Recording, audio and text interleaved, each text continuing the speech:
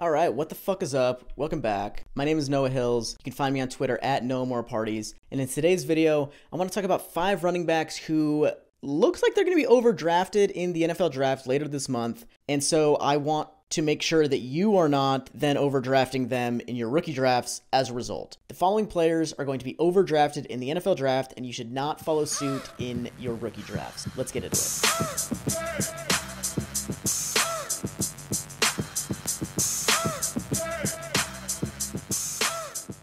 As of now, Grinding the Mocks has 14 running backs who are currently being mocked as we should expect them to be drafted, which would be very low. In the last 5 years, an average of 21.6 running backs have been drafted per year, and the lowest amount of running backs drafted in a draft in the last 5 years was 19, which happened in both 2020 and 2021. So you've seen a little bit of a downward trend, but it would be a large drop off to 14. And the strength of this draft class is its depth. We don't have, this isn't one of those classes where you have Saquon Barkley, Nick Chubb, Darius guys. We don't have a bunch of these elite dudes at the top. We've got, Breece Hall's probably number 1, and then we got some decent players. And then we've got a bunch of guys who are role players, solid NFL dudes, maybe not fantasy contributors, but guys who should be drafted and make NFL teams. And if only 4 of them are selected, I would be shocked. Having said that, there are only 14 right now. And the rules for this video is I'm not going to be talking about anybody who's being mocked 5th round or later. Even if I don't think you're any good, whatever. If you're taken in the 6th round, you're probably not overdrafted. And I think this is helpful because draft capital obviously matters. We want the convergence of talent and draft capital, talent and opportunity for fantasy assets. And 3rd round Isaiah Spiller is a more attractive fantasy asset than 6th round Isaiah Spiller, given the opportunity baked in with that draft capital. But he's still the same player either way. He didn't become a better player overnight in the event that he gets taken in the 3rd round versus the 6th round. So I want to keep in mind the talent level of these players in the context of their draft capital, because if you're treating 3rd round Darrington Evans as if he should carry the same performance expectations as 3rd round David Montgomery or 3rd round David Johnson, number 1, you're being dumb. Number 2, you're just voluntarily forfeiting value that you could have by paying attention to how good players are rather than just being spoon-fed what the NFL thinks. So with that in mind, the number 1 guy I want to talk about is Jerome Ford, who is kind of on the 4th, 5th round line right now. His expected draft position right now is 138.5, which I haven't looked into where compensatory picks fall out and if that would be 4th round or 5th round this year. It's usually on that line, but he's going right around pick 140 in the mocks, RB10 in this class right now, and he would be drafted that highly because he's an athletic big play runner with solid production. He ran a 4.46 in the 40, which is 74th percentile. His flying 20, which is just the last 20 yards of the 40-yard dash, hypothetically that's your top speed. It was actually a 79th percentile number, so it's even faster than his 40 was. And he was a productive dude. This last year at Cincinnati, his only year as the starter, he had a 31% dominator rating, which is in the 73rd percentile for 4th-year guys. On a Cincinnati team that went 13-1, finished 4th in the country. He had 1,500 yards, 20 touchdowns on a good team. And he's a dynamic runner. He forced 0.29 missed tackles per attempt in his college career, which is in the 88th percentile. And as an open field guy, he converted 37% of his 10-yard runs into 20-yard runs, which is in the 76th percentile. So he's got some juice. So why would he be overdrafted in the late 4th round? Number 1, he's a tweener. And what that means is we want our running backs to fit into established, defined roles. And, obviously we'd like everyone to be David Johnson or Le'Veon Bell or Todd Gurley, where they're big, athletic, catch passes, can run the ball well, we're productive. Obviously we want all of that, but not everybody has that. And so if you're undersized, we want you to be fast and catch passes so you can be a satellite back. If you're a big dude and you don't catch passes, we want you to run the ball effectively. And Jerome Ford is neither big or a good pass catcher. He had a 20th percentile target share in college. He was fairly efficient on the targets he did get, 77th percentile yards per target. I think he's got decent hands, but he wasn't used very dynamically. The degree of difficulty on his receptions, on his targets was not very high. And so I don't know that he's a complete liability in the passing game. I think he's fine, but as a slightly undersized running back at 5'10 and a half, 210 pounds, you'd like that guy to be able to contribute in the passing game to a positive degree, not just to a not negative degree. And the other guys at that size are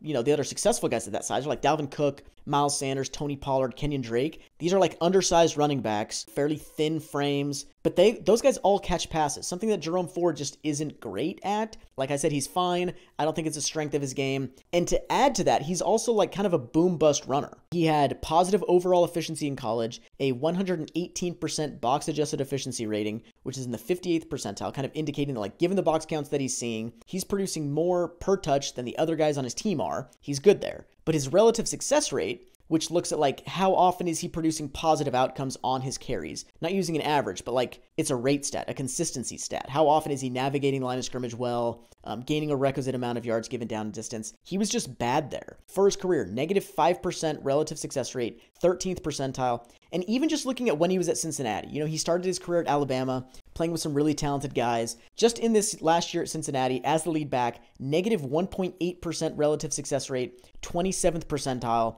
And like I said before, he's creating big plays at a high rate. He's good in the open field. He's breaking tackles. But on a play-to-play basis, he's not succeeding consistently relative to his teammates. You don't really want to see that. So I think given his frame, given his lack of pass catching, like, ability, given that he's a boom bust runner, he's kind of a Chuba Hubbard type, sort of a Jeremy Langford type guy.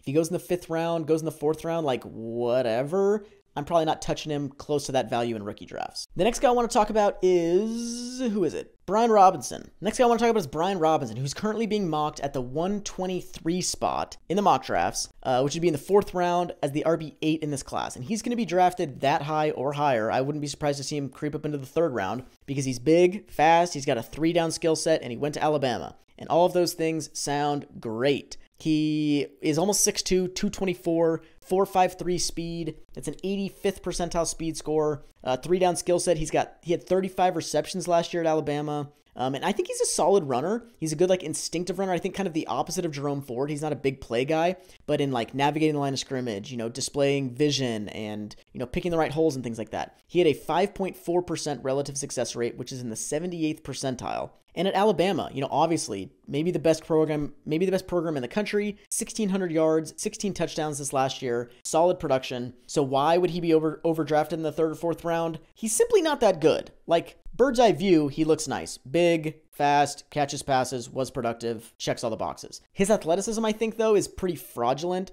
He ran a 4.53, but the only metric, athleticism-related metric, where he's above average, other than his 40-yard dash, is his 10-yard split on his 40-yard dash, which is just the first 10 yards of the 40, very technique heavy. Basically, you're exploding out of a 3-point stance. He was like 80th percentile there, and his flying 20, which is, you know, the last, like, the top speed part of the 40-yard dash, he was like 48th percentile. He was bad in the agility drills. He was bad in the jumps. So I don't think he has good top speed. He's not that fast. He just trained well for the 40-yard dash. So he's a big dude with fraudulent athleticism. It's not that good. And his production is pretty fraudulent as well. He spent 5 years at Alabama, and this last year, he was productive, but the only reason he was in school is because COVID happened in 2020, and everybody was granted an extra year of eligibility. He had already used up 4 years. He didn't take a redshirt year, so he played for 4 seasons, was not productive. And the thing is that Alabama's 2020 season wasn't even really affected by COVID. They played 13 games still. He wasn't at one of these programs that played like a 4-game schedule and just got fucked. He played a full schedule in 2020, was gifted an extra year of eligibility and able to come back, was good as the lead back at Alabama, although his dominator rating is only in the 48th percentile. It's not like he was super dominant. But raw production numbers, solid. But, like, how many dudes in the past have, like, done nothing at solid programs for 4 years and, like, hypothetically would have been good in their 5th year if they had received a 5th year and then been able to come back as the starting running back after they're, like, older and more experienced than literally anybody else? Like, the only time when Brian Robinson was a good college football player was during a season that most college football players don't even get the opportunity to have. So why should I be impressed? He also doesn't really have juice as a runner. Again, the opposite of Jerome Ford. Jerome Ford is creating plays in the open field. Brian Robinson's not doing that at all. 13.6% breakaway conversion rate, 2nd percentile. 94.6% box-adjusted efficiency rating, 10th percentile. Very, very low. And so, yes, he's a good instinctive runner. I think he can navigate the line of scrimmage well. He's not going to, be a net negative for you in the running game. He's fine. He's good there. But, like, his overall efficiency was lagging so far behind the other dudes at Alabama. And, a retort to that is like, okay, but yeah, it was Alabama. The other running backs are really good. But I think if you look back in history, like, the other guys who played at Alabama, what their team relative efficiency stats looked like, where does Brian Robinson fall? The guys since 2007 who had better team relative efficiency stats than Brian Robinson does are Derrick Henry, Najee Harris, Glenn Coffey, Mark Ingram, Eddie Lacy, Damian Harris. Outside of Glenn Coffey, those guys have all been, like, productive some of them really, really good NFL running backs. The guys below Brian Robinson on that list are Josh Jacobs, Kenneth Darby, TJ Yeldon, Trent Richardson, Kenyon Drake, and Bo Scarborough. Other than Jacobs, who's kind of just like a jag with volume, none of those guys have been good in the NFL. TJ Yeldon has stuck around for a little bit. Bo Scarborough had a couple decent games. Trent Richardson flamed out. Brian Robinson kind of straddles that line, and he's closer to the numbers of the guys on the bad side of it than he is to the guys on the good side of it. I think he's kind of like a Buck Allen type in the NFL. He's a committee back who can play on all three downs.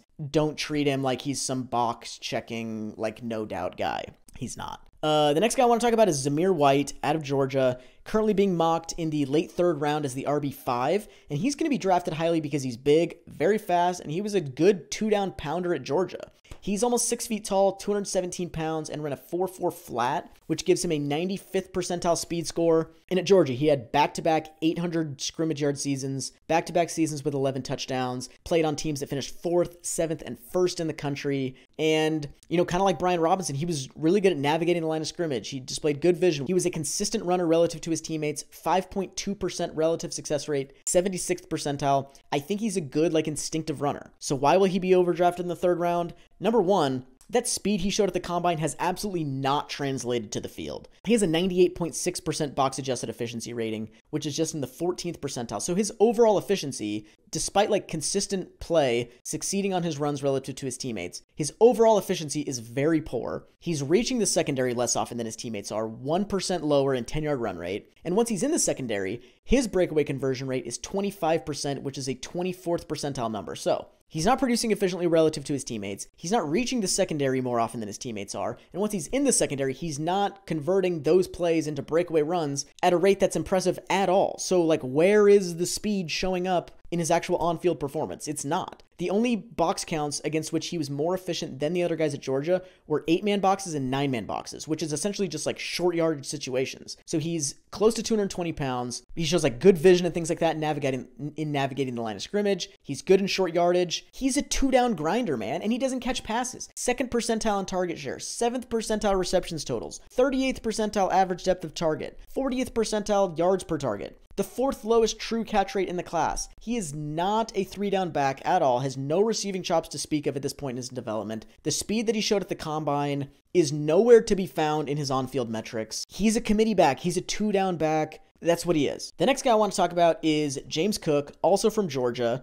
currently being mocked in the 3rd round at the 80.0 spot as the RB4 in this class. And he's going to be drafted highly because he's fast, he's a good receiver, he went to Georgia and he's Dalvin Cook's little brother. 4.42 in the 40, 1.83 flying 20, that's 89th percentile. He has near elite speed, and he's maybe the most dynamic receiver in this class. 67 receptions in college. He was split out wider in the slot almost 28% of the time. That's 94th percentile for running back. So he's moved around the formation all over the place. 9.3 yards per target, 97.1% true catch rate on these advanced targets downfield, not out of the backfield. He's an incredible receiver. So that's completely legitimate. And he went to Georgia, you know, high level of competition. He's Dalvin's brother. He's got the pedigree. He's going to be overdrafted. Maybe not in the NFL draft. This one's more of just like a fantasy take. But in dynasty drafts, you can't draft him based on where he went in the NFL draft because he's small and skinny. He's almost 6 feet tall, but he's 204 pounds. The dude's built like a stick. He has no 2-down, no 1st and 2nd down upside, no rushing upside. He's going to be exclusively a satellite back in the NFL. And out of that, like, what are you getting in fantasy? You're getting like some jet sweeps. You're getting him like split out wide. He's a satellite back, like maybe some PPR value, but like, what are you hoping for? Chris Thompson, Nyheim Hines? Relative to other guys who go in the 3rd round, you cannot take Chris Thompson at the, 206 in a fantasy draft. Don't do it. The last guy I want to talk about is Isaiah Spiller out of Texas A&M, currently being mocked at the 79.2 spot in the 3rd round and as the RB3 in this class. And he'll be drafted highly because he's got good size, he's got pass-catching chops, he's got production in the SEC, and he's got the tape. Ooh, baby, the tape is so nice with Isaiah Spiller. He's 6 foot, 217. He got 74 passes in college. That's 84th percentile. He had a 60th percentile target share, 63rd percentile average depth of target. So he's catching passes downfield. He's catching a lot of them. He's involved in the passing game. And production in the SEC, he broke out as an 18-year-old true freshman on a team that went 8-4. And then he's got 3 straight seasons with 1,000 scrimmage yards, 20 receptions on solid teams in the SEC. And the tape, man, you gotta watch the tape. Type in Isaiah Spiller versus on YouTube and cream yourself over this man's tape. He's going to be overdrafted in the 3rd round because he's a historically inefficient runner. His 93.2% box-adjusted efficiency rating is a 9th percentile number. His negative 5.8% relative success rate is a 10th percentile number. So these people who are telling you that he's actually good, he's just not fast, are wrong, because he's succeeding on his carries far less often than his teammates are. He's producing efficiently far worse than his teammates are. And he's not athletic. 4.64. 23rd percentile burst score. His flying 20 is in the 10th percentile. His best athletic trait, as far as like measured athletic traits, is his 54th percentile mark in, I think that's the short shuttle. It's either that or the 3-cone. Whatever is the one agility drill he did, he was 54th percentile. Red ribbon for Isaiah Spiller at being not terrible at something. But all of that bad athleticism, like, shows up in the numbers of his on-field performance. Like, I've spent a lot of time roasting Isaiah Spiller. Check out my earlier video on him. It's called, like, Isaiah Spiller's the next Trent Richardson. Check out my article on him called, what the fuck's it called? My comprehensive take on Isaiah Spiller. Find me on Twitter, at noahmoreparties. Stuff is there.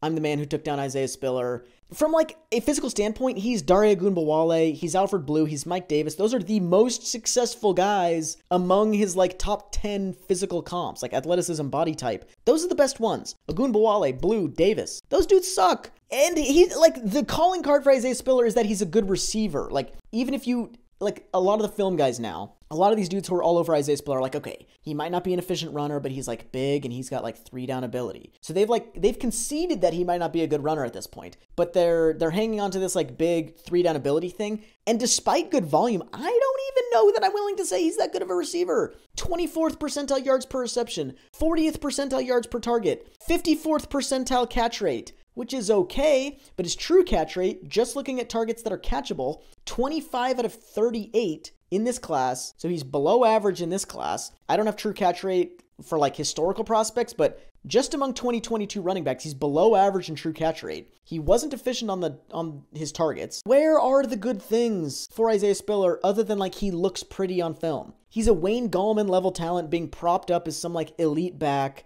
because the tape grinders saw him, like, training with the footwork king on a Twitter video. Like, he's the next Kerryon Johnson. I think people have kind of caught on. His stock has dropped even among the, like, the EDP, like, mock draft data since his terrible combine. I've been banging this drum since, like, January. Isaiah Spiller's overrated. He's going to be overdrafted. You cannot take him in the 1st round of a rookie draft. You probably shouldn't take him in the early 2nd round of a rookie draft, even if he gets 3rd round draft capital. Like, just don't do it. Let somebody else take a bad player. Let somebody else get saddled with the next Monte Ball. Don't do it. These guys are going to be overdrafted. Who is it? Zamir White, Brian Robinson, James Cook, Jerome Ford, Isaiah Spiller. These SEC-affiliated, fraudulent running backs who are actually not good. Don't do it. Resist the temptation. Draft capital, speed score, fuck them. These guys suck. Thanks for checking out the video.